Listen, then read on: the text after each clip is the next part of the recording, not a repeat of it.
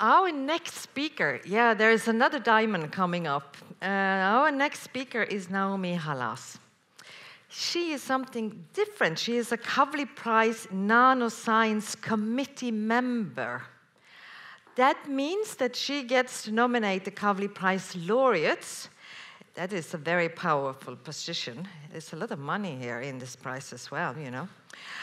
The committee's work is thank you, and have a good time with the king, yeah. The committee's work is secret for now, and it's not relieved for 50 years has passed. So that's some work for historians to dig into in a while. Naomi, she is a professor at Rice University in the US. She has so many positions, I can't name them all. She's a professor in chemistry, physics, astronomy, but then she has decided to work with nanometer. 1 nanometer, I'm reminding myself and all of you, is 1 billionth of a meter, which is the scale that Naomi is working in, and this is both very small and very complex. So what got you interested in this very small nanometer, Naomi? Oh, well, my interests have to do with interacting with light. And what's so exciting about the nanometer scale is nanoparticles are smaller than a wavelength of light. So they interact with light differently than, say, lenses and mirrors and what we think of as conventional optics. It's a whole new way of doing optics. But it also means you can do different things with light than you can with macroscopic objects. Please, Naomi, the floor is yours. Thank you. Thank you so much for...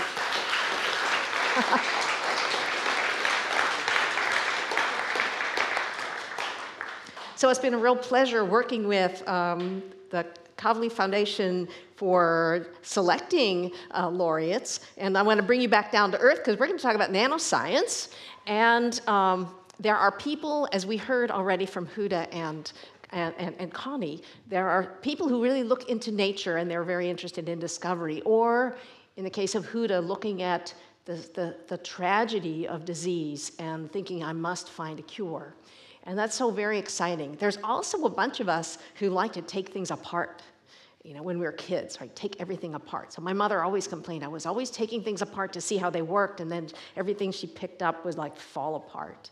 You know, so that kind of curiosity, not just taking things apart, but also putting things together in new ways, creating things. I think it's fair to say that in science, we're creating things all the time. We call it invention, right? We're inventing new things, sometimes new tools to probe the universe, right? Sometimes things that are more practical. And many times people create things and they don't know what they're for, right? And it might take years for people to figure out. A great example is the laser, right? It took them 25 years to find that you could actually take a laser, you could actually use a laser for storing data, right? And one of the most practical uses of lasers to date, but it took 25 years. So what I'm going to talk to you about are some things that I've been working on that are not, that are ways in which we use nanoparticles, and in particular, they're the ways we use metallic nanoparticles. I'll start with gold, for example.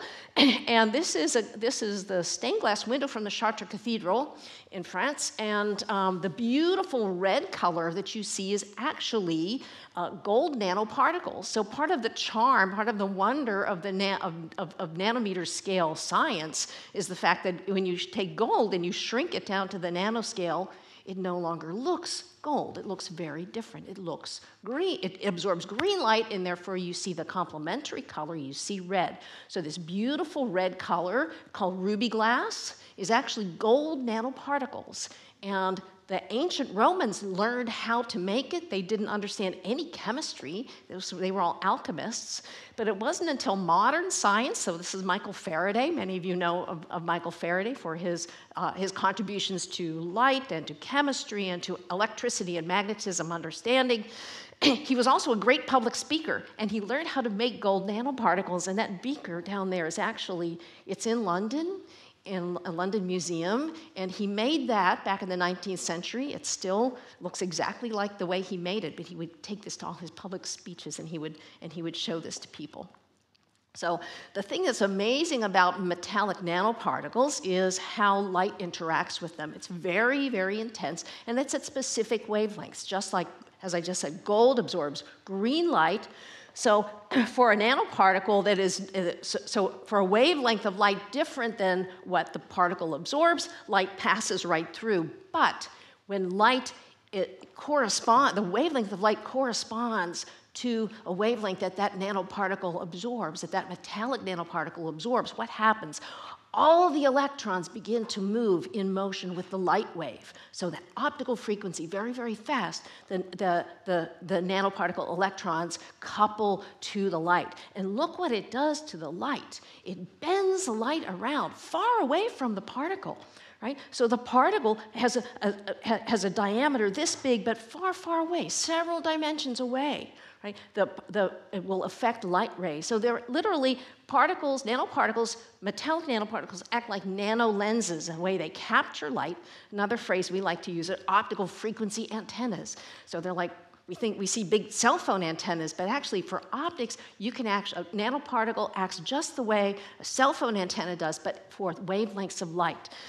Another cool thing that they do, that nanoparticles do, is, well, this is a case where a gold nanoparticle captures green light, but if I take that gold nanoparticle that's a sphere and I stretch it, or I change its shape in certain ways, I can make that particle absorb light at other wavelengths. In fact, I can control the wavelength that it absorbs. So I can actually do theory first and calculate what size and what shape I want the nanoparticle to be to absorb specific wavelengths of light, and then I can go into the lab and make it. So it's a wonderful, so you have sort of this full design principle, and then once you actually made it, you can study it and you can discover new properties that you never could have originally intended for this. And that's why, so sort of the origin for us thinking about science and discovery as just a starting point. Because what's so wonderful if you discover something or if you invent something new is to actually take that invention and figure out how can it actually impact the real world. Just as we heard, the mission of the Kavli Foundation is for the betterment of the world. So this is the idea. How do I get something that might be discovered in a laboratory out of the laboratory, the whole way out, and have it impact people, have it impact society? Well, I'm going to tell you two stories today about this. And first, I will tell you just in general, what happens is crazy things happen. Because first, what happens is this idea that comes out of your laboratory, it often changes, it morphs, and sometimes you need new ideas to be added to it, or new technologies. And I'll give you some examples of that. So in addition to sort of new collaborators and people who have different ideas and maybe even new fields, impacting your invention, you also have people who think about business, because nothing really succeeds, as we know. We need money, right? And for anything to make it into the real world and into society, it has to become some sort of commercial product. So, or at least in the nanoscience world. So, so the combination of those things are what you need to actually finally get something to use, to society. So I'm going to tell you two stories. And two stories of things that came out of my lab. One that started 20 years ago, and a little bit more than 20 years ago, and that is drug-free cancer therapy using gold nanoparticles. And the other one has to do with climate change, something we worry about all the time. And of course, you've heard about the hydrogen economy, and people say it's the economy of the future, it's very, very far away. It's not. So I'll tell you a little bit about that too. So first I'm going to explain to you what we did a long time ago, and just also to tell you how much we've heard wonderful examples both from Huda and Connie about how science, no matter what the field of science, it is a very social thing that we do. When we're isolated in the laboratory, that's one thing, but how we connect up to other people is really, really critical to everything we do. And so the person I'll start with is Jennifer West. She and I work together. She's a bioengineer, And very early on in my career, as I began to get interested in metal nanoparticles, in gold nanoparticles, I began to realize this very interesting principle I told you. If I change the shape, I can design the nanoparticle to absorb a color of light that I choose.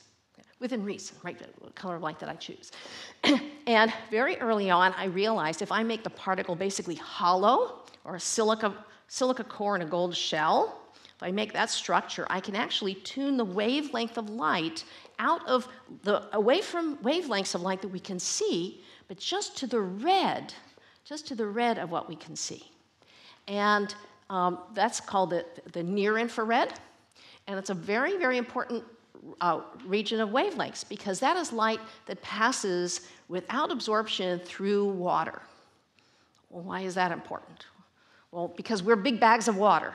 And so it passes through blood. Blood is transparent, tissue is transparent, and we can use this for biomedical applications. And so we had this crazy idea, which literally happened within the first 10 minutes of the first time that Jennifer and I met each other, and that was if we inject our nanoparticles, so we inject my nanoparticles into, say, the tail vein of a mouse. This mouse has a tumor. Okay, you can see the tumor at day 0, that's the day of treatment. If we inject it into the tail vein of the mouse, and the particles circulate around, and then they will, it's just because of the way that blood vessels in a tumor grow, they will dump out into the tumor, so the nanoparticles will collect at the tumor site. And now I can take a laser source that has that special wavelength that the nanoparticles absorb. I can shine it right through the skin. It goes right through the skin. And the particles will absorb the light. They'll convert the light to heat, and they will photothermally ablate just the tumor, just the cancer cells very, very close to where the nanoparticles are. So you can see by about 2 weeks, the tumor's gone. We did an experiment with mice. Actually, we treated, all the mice survived, and so that's not supposed to happen in a cancer experiment. The mice are actually supposed to die, but you expect them to die. So this created a financial catastrophe because we had to house and feed all these mice that survived to the end of their lifetime, which of course was wonderful, which meant that we immediately started a company, and the company had to do lots of toxicity tests because that was always a big issue with nanoparticles, whether or not they're toxic. And the company eventually moved the work from animals into humans. We started with cancer. The question is, what cancer should we use? Big question, because it's really, really general. And then we began to focus on prostate cancer. So I'll say a little bit more about that in a moment. But let me first tell you a little bit about prostate cancer. So the diagnosis, I'm not going to, do people know what the prostate gland is? So men have prostate gland. It's about 1.5 centimeters in diameter. It is near the bladder and near the rectum. So it's in a very high value real estate part of the human body. And so you don't want this, if there's cancer there, it really creates havoc in terms of bodily function, so it's very dangerous. It's also a very, very common cancer. Among men, 1 in 9 men will be diagnosed with prostate cancer during their lifetime. It's very common. If you have cancer in your family, the diagnosis is 1 in 3. So it's something that all adult men must be very careful about. As you're young adults, so it's something that you need to be aware of that throughout your life. So I'll explain to you a little bit about sort of the current form of treatment. So before 2012, so the reason I'm showing you this is because they did this, they being clinicians, because I'm not a medical doctor, I invented the nanoparticles, right? So before 2012, when you took an image of the prostate, this is what you saw. You'd see a gland, right? That's an ultrasound image, okay? You don't see anything inside. You know there's cancer there because there's an elevated level of PSA, called prostate-specific antigen. So people know that there's cancer there, and so if you do a biopsy, you're just sort of guessing. You're just sort of going blind, putting needles randomly into this gland. And so that was very, very imprecise. But then there was a technological breakthrough. So in 2012, people figured out a completely different field, nothing to do with nanoscience, had to do with image processing. So people who would do MRI would take those images and fuse those images with ultrasound, and all of a sudden you could see beautifully, tremendous detail inside of the prostate gland. so this was so successful, it was a revolution in terms of cancer diagnosis for the prostate. And so very, very quickly, companies like Philips and Siemens that make MRI machines, they began to use that new technology so that people could very precisely diagnose. So they put the biopsy needle in only where the suspect tissue is, so they could precisely see this. So, so this was a revolution, and it's called fusion-guided biopsy. And the fellow who invented it, it turns out, was also a doctor, also a urologist. When he was very young, he worked on this as a medical researcher. And so this is Art Rustin had another fellow who was actually my neighbor, works at the same, works at the hospital right next to the hospital where Huda works. Stephen Canfield, he knew about our nanoparticles, and he knew about this wonderful new way of diagnosing cancer. And he said, instead of putting in a needle, what if you infuse the prostate with nanoparticles, with her nanoshells, and then if you put in an optical fiber, then you could actually destroy just the tumor in the prostate at the very, very early stage, so it wouldn't cause damage. And so this was his idea. So the idea is to take that mouse study that I showed you and just scale the whole thing up, scale the concentration up to be enough for a human, and then do exactly that treatment. So the company decided to do this. So the company's called Nanospectrum Biosciences, and so they call the treatment, the particles auroshells, they call it aurolase therapy. And so this was the first line of defense. So if there are you can do other treatments afterwards if you need to, but this could actually stop things very early on. So this is actually what this looks like. So using the same platform, that's a human being. So this is a person in the clinical trial, of which there were about 125 people. I'll say more about that in a moment. But the platform that they use for positioning the biopsy needle is exactly what they use for positioning light once the prostate is infused with nanoparticles. So you can see how precise this has to be, right? So there's just millimeters between in this area in order to get a very, very accurate positioning for the optical probe and the nanoparticles without damage. So now you're going to hear a little bit from Stephen Canfield and his. The side effects of treatment are well known. A man may be afraid of becoming impotent or becoming incontinent at a young age, and therefore never seek treatment, never seek screening, and present with the cancer too late. And so I'm working for all of my patients who know there are better things on the horizon and better treatments coming.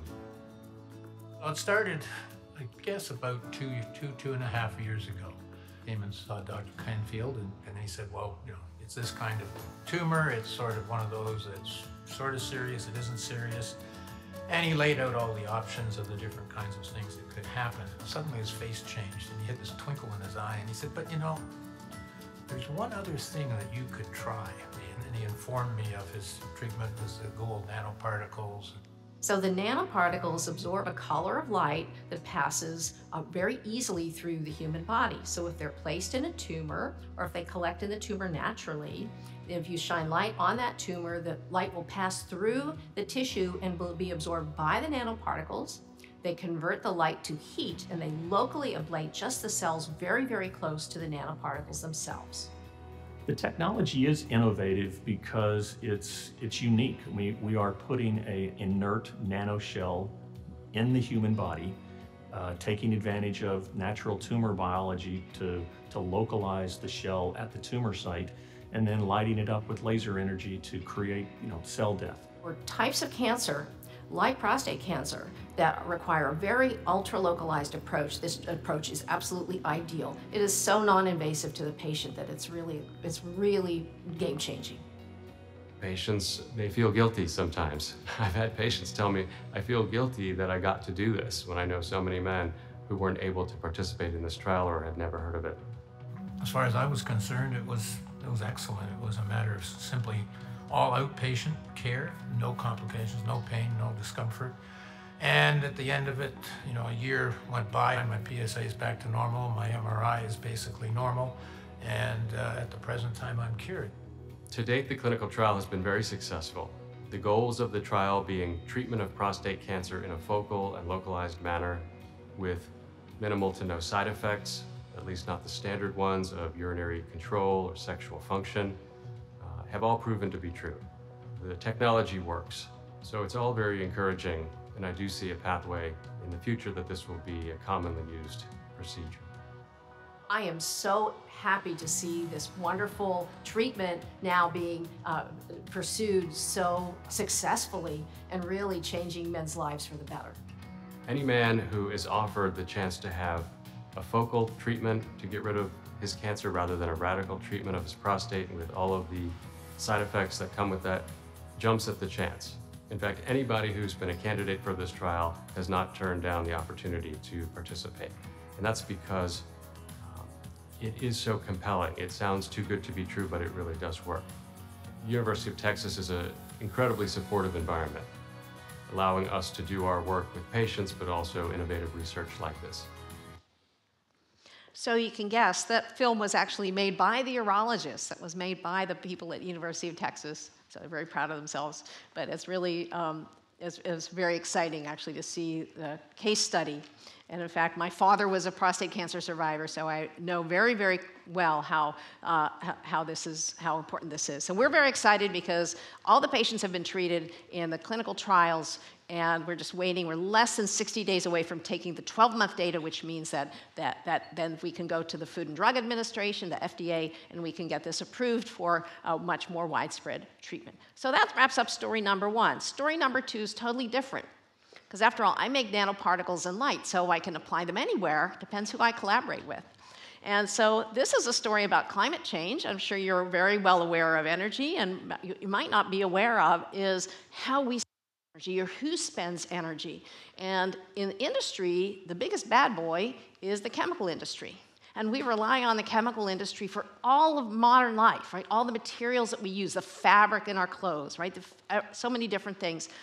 But they consume an amazing amount of energy. This big chemical plant is down the road from Houston, Texas. And what's very interesting is to see how much energy they use every day. And it's all fossil fuels for two reasons. One reason is hydrocarbons are used to make plastics and polyester, all these things of modern life. But also, they do all of their chemistry at very high temperatures and very high pressures, so they need a huge amount of fossil fuel to fuel the actual reactors. And of course, because it's not very efficient, they have to build really big ones so they can take advantage of economy of scale. So they really, really need this. So it's the energy equivalent of 850,000 barrels of oil per day, more than the total daily oil consumption of Australia. Do you know what the total daily oil consumption of Norway is? It's around 250,000.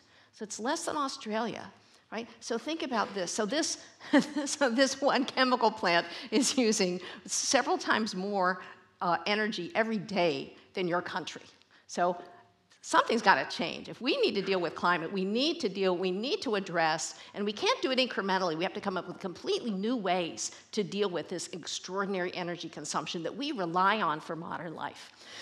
So this is the story, right? This is this is a typical chemical reactor. Feedstock in is hydrocarbons, but fossil fuel consumption, right?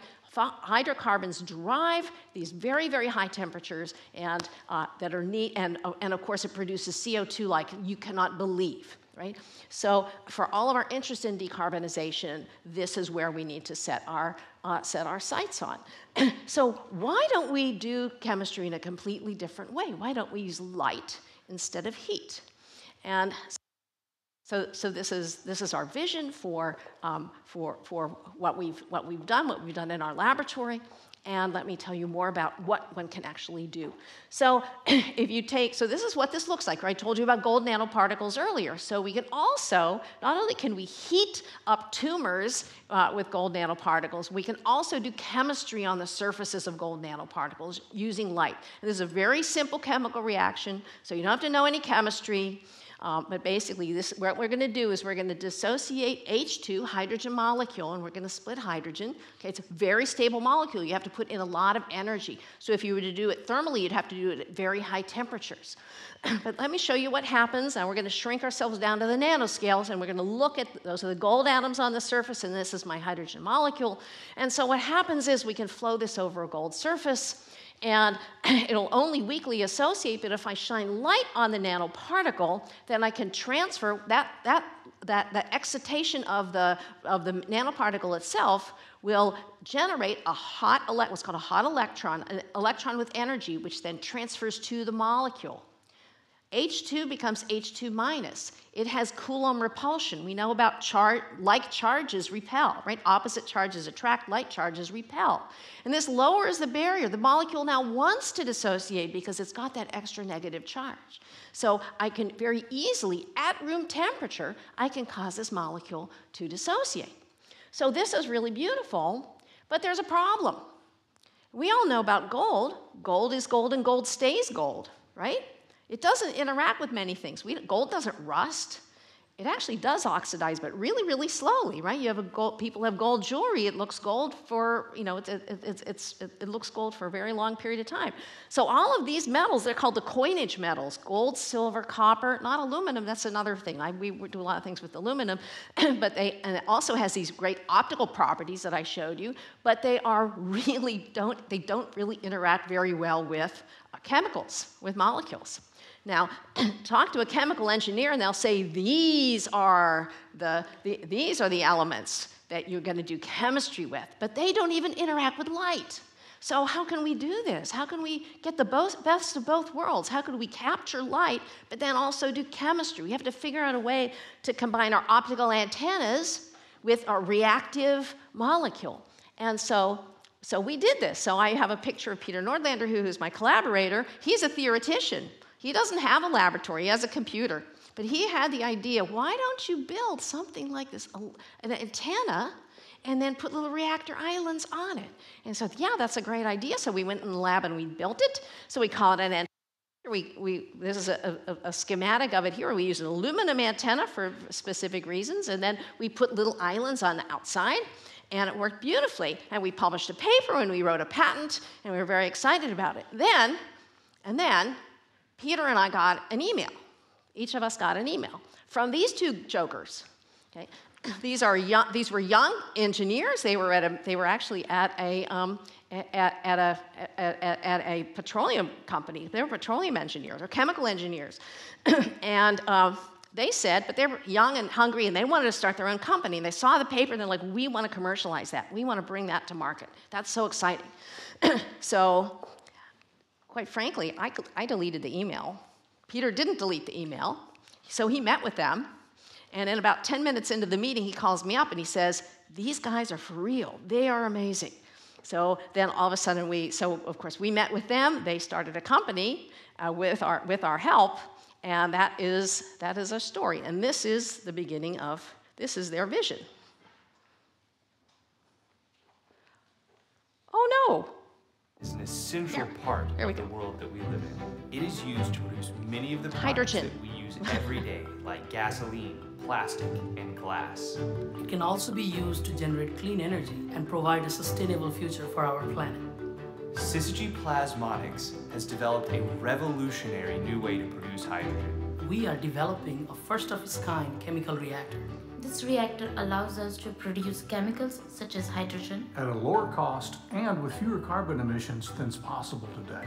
Our reactor contains a new type of material that was developed at Rice University. This catalyst material represents a revolutionary breakthrough for science. It is a highly specialized photocatalyst, and it allows us to perform chemical reactions with light. This means that we do not have to burn fuel, which helps us to reduce emissions. And we can use simple materials like glass and plastic, which helps to reduce cost. Using this technology, Syzygy has developed a small-scale distributed hydrogen-producing system that dramatically reduces the cost of hydrogen for our customers. Perhaps the most interesting of these customers are hydrogen fuel cell vehicles. When we bring our first product to market, it will be capable of producing hydrogen fuel at a price point so low it can compete with gasoline. For every semi-truck, forklift, or passenger vehicle that we enable to switch from gasoline to hydrogen, it will reduce greenhouse gas emissions by several tons per year. By making low-cost green hydrogen, We are helping the world take a strong step in the right direction. The hydrogen industry needs a novel technology to help it reach its true potential. Syzygy Plasmonics is here to provide that pioneering new technology. So that's the name of the company, Syzygy Plasmonics, and their vision is hydrogen. And so what do? So here were actually some things out of our lab. I'm not going to, there will be no quiz. I'm just going to tell you what we're talking about here. One reaction that we showed that you can do with light is decompose ammonia. Why do we care? Because it turns out that ammonia is the best way to store hydrogen.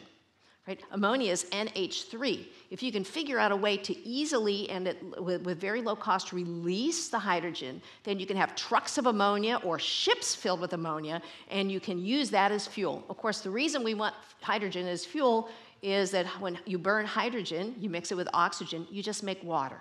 So carbon is completely out of the picture. It is the ultimate green fuel. However, it costs more than four times what gasoline costs. And that's the problem, is how can we make cheap hydrogen, which is why Syzygy is focused on making cheap hydrogen. The other reaction, so don't worry about chemical equation, don't faint if you see chemical equation, is something called methane reforming. So this chemical equation here, you take methane and so this is how 90% of all hydrogen on the planet is made. It is a very, very energy hungry reaction. It requires very, very high temperatures under thermal conditions, but this is the industry standard. And so what we found in our work is that we can do methane reforming, but we can do it with light at hundreds of degrees below what is done in industry. In fact, when we run this reaction, so I'm not going to explain the data, but you can see in the box, we have no external heat source. We only use solid state lighting to run this reaction. And so this is what the state of the art today. High temperatures means very expensive steel for the reactor. And if we go to light, solid state lighting for a reactor, then much lower temperatures, of course. Using light means you can electrify the entire process, and then you can use very, very inexpensive equipment, as we saw on the video, which were the first 5 employees. So that was the entire company, was those first 5 employees. Now they're up to 65 employees in just a few years. And what they've done is develop a light-based reactor. So so the catalyst sits inside, the chemicals flow inside, and what surrounds it is a bank of solid-state lighting. So the solid-state lighting that is the LEDs that are the revolution that we know of in all sorts of other applications. Also, they can now do chemistry. So let's see how they work.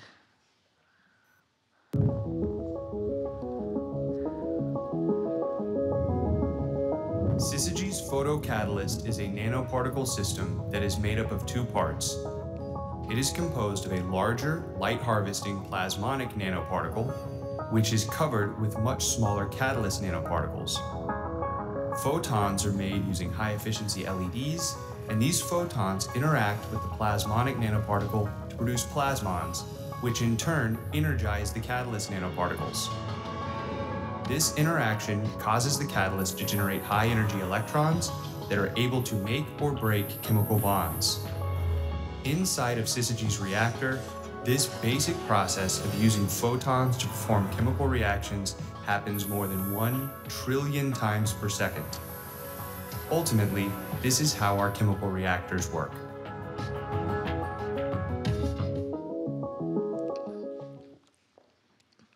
So since 2018, which is when they first called us up on the phone, is take our little tiny reactor that we have in the laboratory and make it bigger and bigger and bigger and make it for industry, going from expensive lasers that we might use in the laboratory to banks of solid-state lighting. And they know how important this is and how revolutionary it is. Every time prototype and then they move to a bigger prototype, they actually save it and they keep it in their own little museum. So they're building a museum as they develop these reactors. So now they can make kilograms every day for one of these reactors, and they've scaled the process up by in just a few short years, and they're way from an actual commercial product, so how crazy this is, what a coincidence. They call it Rigel. Rigel is the name of a star. So Rigel is the blue giant star in the constellation Orion, and because they use blue light in the reactor, and it's big, so they call it after one of our common stars. So they're moving from kilograms to tons of hydrogen a day, and the price is going further and further down. And so they are very, very close to they're very close to actually having a commercial product. It will happen next year, and they also have lowered the price down to what ultimately, sorry, this is in dollars, but everyone here can convert. But they're trying to approach the real destination, which is $1 a kilogram for hydrogen, which will make hydrogen very viable for all sorts of fuel cell vehicles, like trucks and so on. And they've gone from 5 employees, and then they had 30 employees, and now they have a big building, and they have room for 100. They have 65 employees now. They have room for 100, and this is where they're doing their final scale up. And 2 weeks ago, they just signed a major agreement where they're actually going to be doing this in Korea. So they will be decarbonizing Korea. So they signed this with 2 large chemical companies both in Korea and in Japan, who are very, very interested in Asia. They're extremely interested in moving as fast as they can to a hydrogen economy because they do not have fossil fuels in those countries. So I've walked you through a couple stories. This is Art Rostenhad, and he's actually standing next to patient number 1, Martin Feeney, and Martin Feeney's wife, and showed you a little bit about how we can take some other innovations from our laboratory and combine designing particles that combine nanoparticles with light and start to do things that we really need for saving our planet. So with that, I'm more than happy to answer questions. I just want to showcase some of the wonderful people that are in my laboratory. I've had more than 50 people in my laboratory, 50 PhDs since I started at Rice, and I'm just I'm so privileged to be able to work with so many other really smart, energetic people. So happy to answer any questions. Thank you.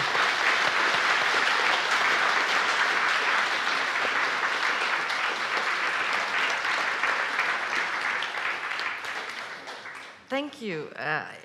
It's very nice that your co-writer on that paper didn't delete the email as you did. Yes. Yeah, so that's really a wonderful story and so inspiring. Thank you.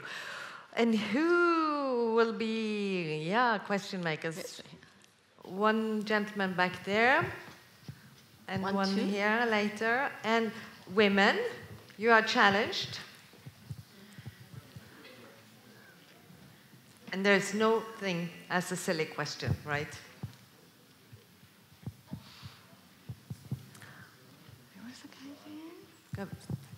Raden längre uppe kanske. Ja. There you go. Thank you. Hi, my name is Ralph, and I was wondering, with the source of the light, would it have been possible to use solar energy also? Great question, and people talk about that, but so solar is wonderful. It's cheap, but it's also relatively difficult to work with solar for a couple reasons. Okay, one of them is night. Right? You want to be able to actually control your light source, and so the problem of energy storage. This is a big problem with people. The intermittency of solar is a big issue. That's why we haven't switched over. More of us haven't switched over to solar because it is not. We don't have really good storage. You know, that's really kind of at the level that you could have for a community, for example. So that's one issue with solar. The other issue is the wonderful. It's broadband. Right? And specifically for chemistry, you really want just a narrow window of wavelengths. And so it fits solid-state lighting perfectly. What's wonderful about solid-state lighting is that people have been making LEDs more and more efficient. So if you buy a string of Christmas tree lights, those are very inefficient. Right? They're made very, very inexpensively, but it's not that hard to actually engineer LEDs to be at above 75% efficiency. You can actually get up to like 90% efficiency. And so one of the aspects of the technology that Syzygy developed was really how to push the efficiency very, very high for the LEDs that they use. And the LED companies, the commercial companies that make these sorts of lights are very excited about this because they never had any idea that there would be this whole new application for LEDs. Thank you for the question. Another question here. Thank you.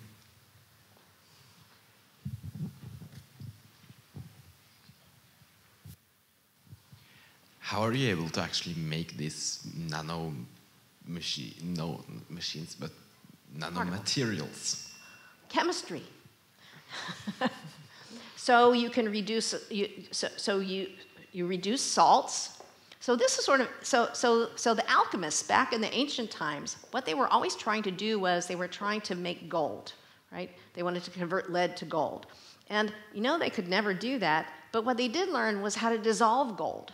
So they learned how to take certain acids, and you can take gold, for example, and you can dissolve it and make a salt. Okay? And all the metals can be made in the form of salts. And so most of the nanoparticle chemistry is basically taking those salts as your starting point and then learning how to convert them back to metal, but in controlled ways so you can control the shape. And you do this with different types of molecules in many cases. So, for example, the Kavli Prize this year on self-assembled monolayers, people use those types of molecules that are used that came out of that wonderful discovery. They use those types of molecules to shape nanoparticles into the shape that they want. And isn't it right there were like 10,000 patents from those monolayers?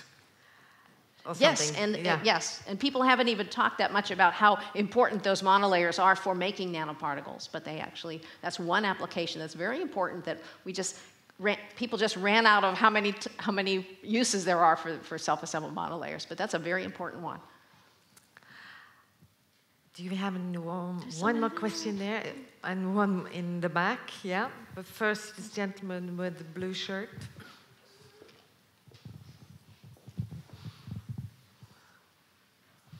Hi, my name is Brage, and I was wondering, could this nanoparticle technology be used for more complex molecules, for synthesizing them? Great question. Yes, but we're sort of going little by little. We're sort of using simple gas phase molecules. Yes,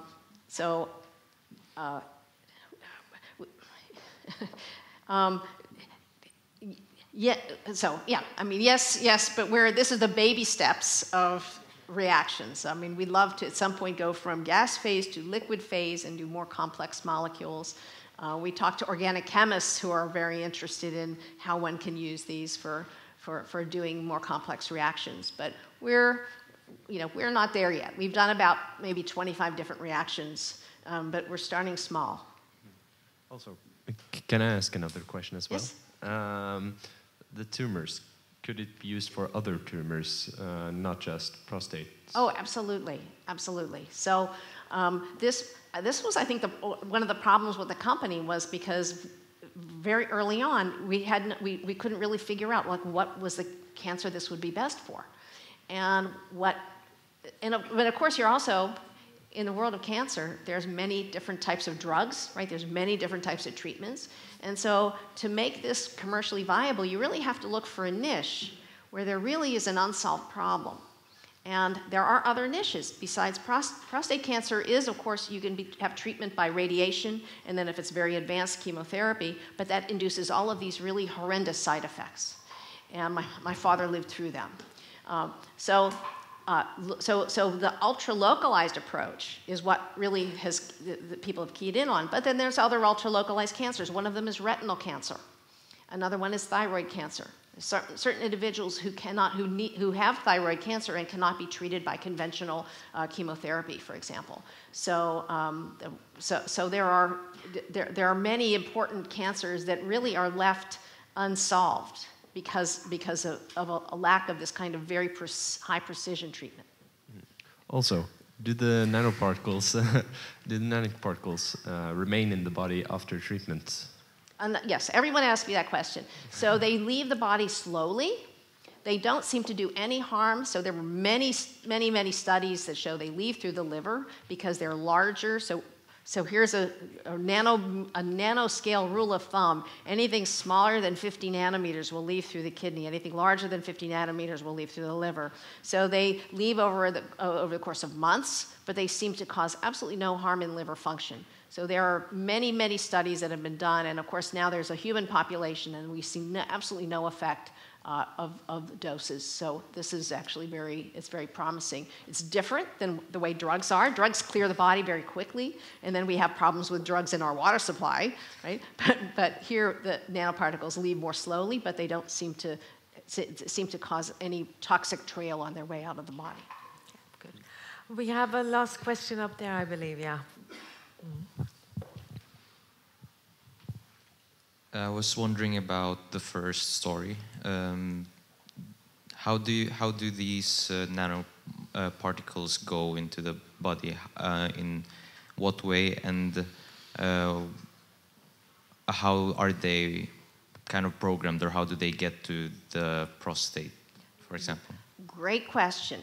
So tumors have a certain property. So the thing we know about cancer cells compared to normal cells is that they grow much faster, right? And they have a faster metabolism. And when cancer cells begin to grow into a tumor, they grow their own blood vessels, right? And the tumor, of course, is very different from normal tissue. It grows blood vessels to feed that very rapid growth. But then the blood vessels that it grows are not very well put together. They're sloppy. They have dead ends. They have holes. And so the typical, what's called the tumor vasculature, okay, so the tumor blood vessels are leaky. And it's that leaky property that actually allows one to deliver drugs too, but to deliver nanoparticles into the tumor site. So people have known about this idea of the leaky vasculature of tumors for decades. This is how chemotherapy drugs work also. So any particles, because very often people will deliver, so some drugs are made such that they are drugs in a little liposome, which is a little nanoparticle, that's basically a membrane surrounding a drug that's about 100 nanometers in diameter. So commercial drugs are formulated that way, and so they also can be deposited into the leaky vasculature. So we knew that about that pathology of cancer, and so instead we're delivering a benign nanoparticle the same way you would deliver a chemotherapy drug. Lovely. Thank you so much, Naomi. Sure. I think it's time for us to make an end of this emerging talent session. And thank you. Thank you so. Let's give a hand to Naomi. Yeah.